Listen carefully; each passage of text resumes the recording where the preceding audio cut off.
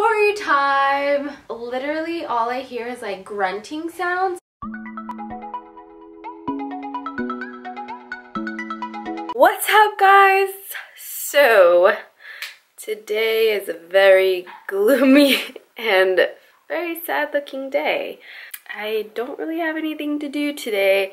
Sophie and I are home. It's already like noon and we're still like semi in pajamas and stuff, and I don't have any makeup on, so I've been wanting to do a video with Sophie, like of her doing my makeup, so I figured I have nothing to do today, and today is kind of one of those stay-at-home days, so I figured today would be a good day, and I would tell you guys a little story, something that happened to me like just last week, and yeah.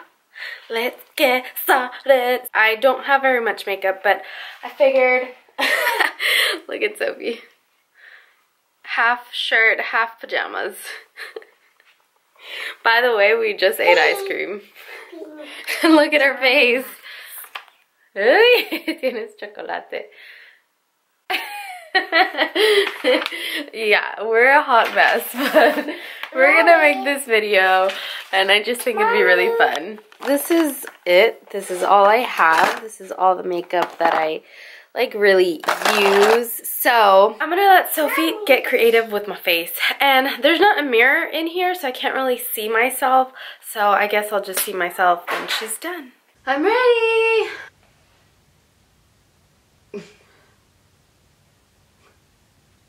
Story time! Well, Sophie does my makeup. Okay, so one night me and my friend went to go see the movie Split on Base. If you guys haven't seen that, I don't recommend you watching it if like you're a parent. I don't know, that part of the movie like freaked me out. But I think the movie was like really cool other than that. Hi! I'm watching. I come home and it was like 11 at night. I went to lay in bed and I got the tablet. Salud! I got the tablet and Thank you. I got the tablet and I started to like watch a movie and I guess kind of distract myself from the movie Split, and that way I can just like fall asleep a little bit better. And so I was watching the movie and all of a sudden I get a phone call at like 12:30 midnight. And in my head, I'm like thinking, well, it said like no caller ID, so I didn't know who it was. And in my mind, I'm like, okay, it's my husband. He's calling me because he's deployed or whatever, and he's probably trying to reach me somehow. So I answer, and literally all I hear is like grunting sounds and like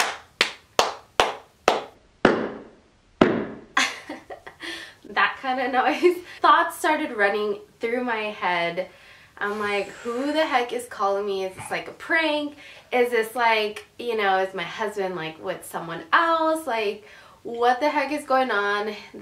He's probably like with someone else, and this girl decides to like call his wife, and like, you know, I don't know, things like pop in my head.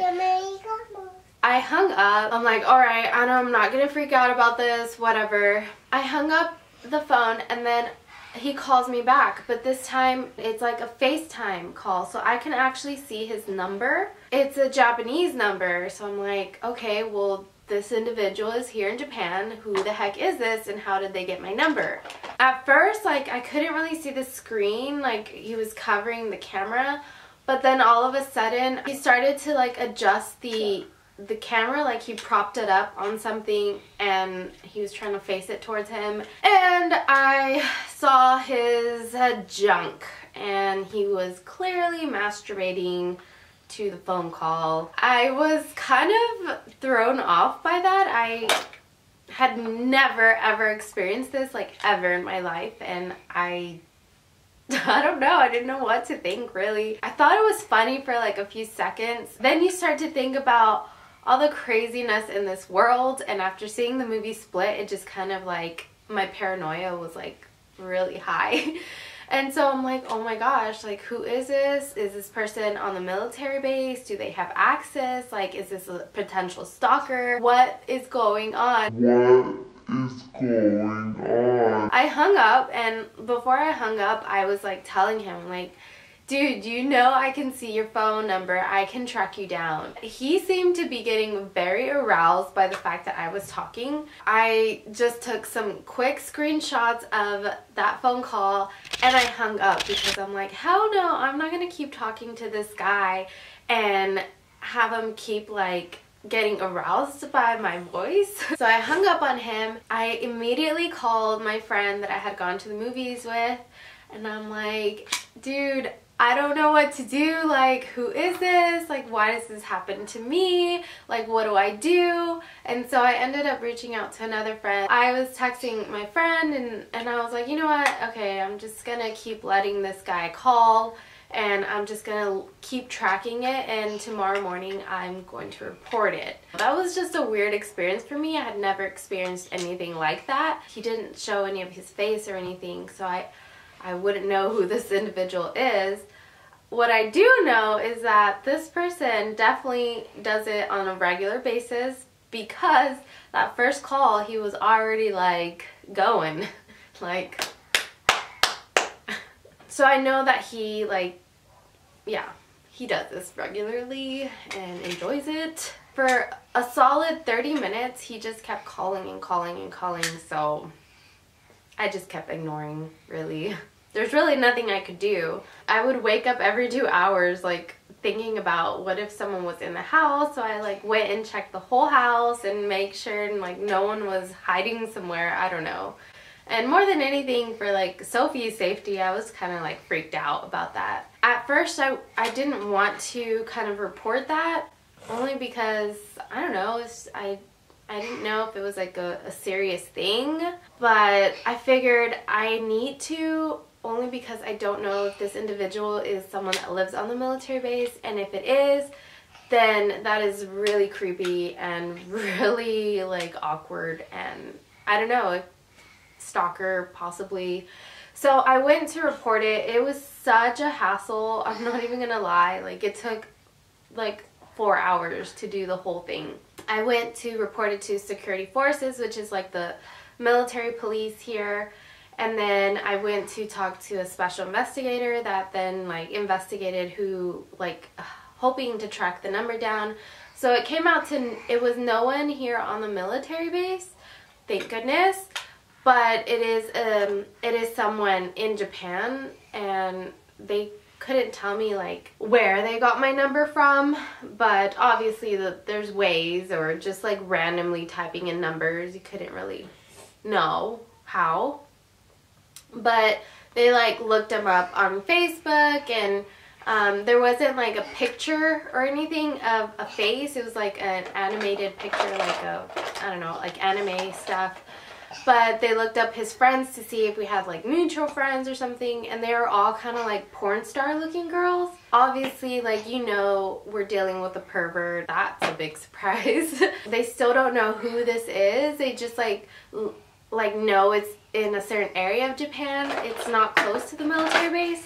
So I kind of feel good about that in that sense. And unfortunately, there's like limitations that the military can do here in Japan. So if it's someone on the military base, they can pursue all legal stuff with that. But if it's a Japanese citizen, then I'd have to go through the movies.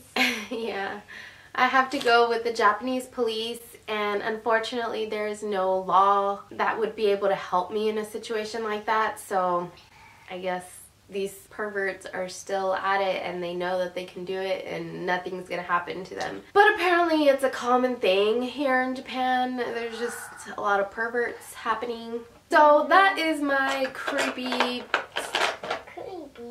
call that happened last week. As far as like explaining it to people, it was like, oh, like so awkward. I'm like, yeah, someone called me last night masturbating. Totally casual. Just putting blush on my chest. Mommy! No. No, it's not okay. Alright, I'm gonna go see myself in the bathroom because like the viewfinder's here, but let me go check the bathroom. Holy! Oh, that's not that bad. Somehow I grew 2 different eyebrows. Well, this isn't that bad actually. I was expecting like clown face or something. But then again, I don't have like crazy makeup for her to like try these crazy stuff. Anyways, say bye. You too. Bye, you too. Bye. Bye. Alright guys, I hope you Alright guys, I'm gonna go ahead and end the video here. I hope you guys enjoyed the video, and I hope that you guys enjoyed the story. I don't know if it was interesting or not, but it is something that happened to me, and I just thought it'd be funny to share with you guys. And maybe if you're in Japan, you get like random calls, just don't answer them. Thank you guys for watching. I'll see you in my next video. Bye! Bye. Yo también.